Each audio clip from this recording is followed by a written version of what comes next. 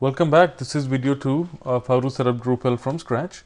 And so far we've downloaded Drupal, unzipped it on our computer, uploaded it back to my website, and we logged into the cPanel on ReikiExperts.com, which is the new site I'm installing Drupal on. And I created a new database called Drupal, and I created a new user called Drupal. Now, you need to understand that when you put a new Drupal name, like I just set up, I put Drupal as a username and Drupal as a database name, but the actual name is ReikiExp_Drupal. So this is the actual name that I would be needing. So just make sure that when you need to specify the names on the installer, you don't put Drupal, rather you put the whole name. So one last step over here.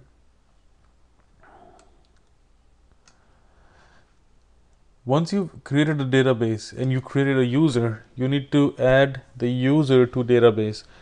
This only means that you are giving access or you're giving privileges to this user to make changes to the database. And you need to have at least one user for every database that you have. And the privileges I would give are all privileges. So make sure that you add your user to your database and give all privileges, make changes. Okay, it has been done. So that's all I need to do. 3 steps. Step 1, create a new database. Step 2, create a new user. And step 3, add user to database. Once you've done this, you don't need to be on the screen anymore. And I would just go back and look at my upload. Alright, the upload is complete. It takes a couple of minutes. So now we can go to your website. It's ReikiExperts.com. and hit enter. So Drupal says install Drupal in English, and of course I wanted to install it in English. Now this red warning message here, it just means that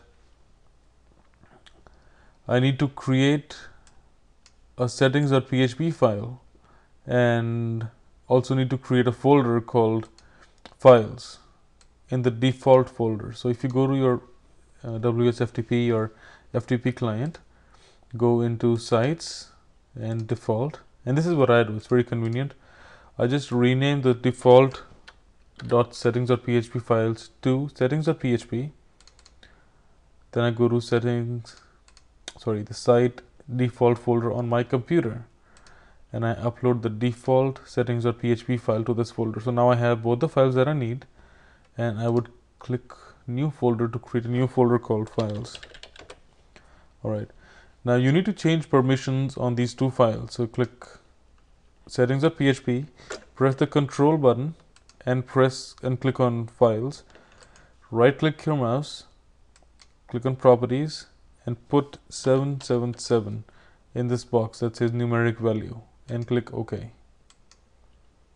Alright, once this has been done, go back to Drupal, hit refresh on that page, and here we go.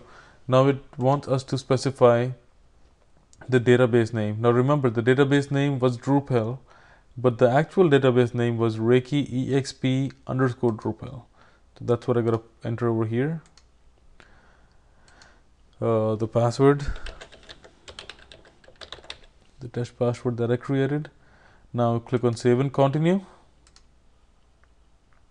And if everything goes fine, okay, like it did not go fine this time. Okay, it should you need to make sure that your password is correct. So maybe I entered the wrong password.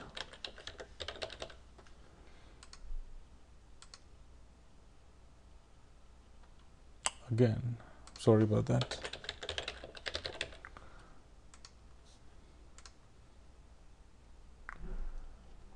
Alright, so this time I entered the correct password and it says all necessary changes have been made. So now I have to go back into my FTP software, right click on settings.php, click on properties and change it back to 644. And now I can go back and provide information about my site. So I'm going to pause this video here and I'm going to start a new video that shows you how to configure your site. So stay tuned for the next video.